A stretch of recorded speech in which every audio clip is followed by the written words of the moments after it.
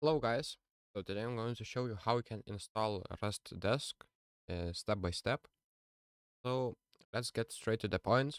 So first of all, go to the preferred browser.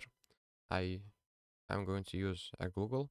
So go to Google search and type RustDesk.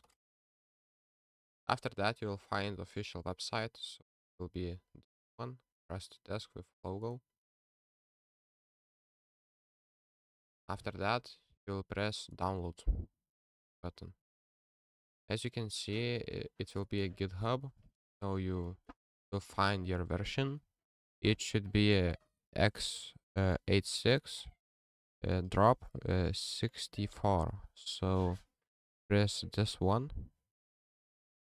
After that, click save.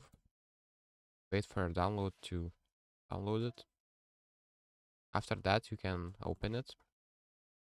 It's easy and simple as that. As you can see. If you need some help from other person, you will need to give your ID and one-time password. You can change it by clicking this button. And if you need to connect to other person's PC or desktop, you will need to get this ID and one-time password. So you will enter this ID. I can copy, like enter this ID, press connect, and that's it. That's how you set up your RustDesk and use it. As you can see, you can type your password if you want.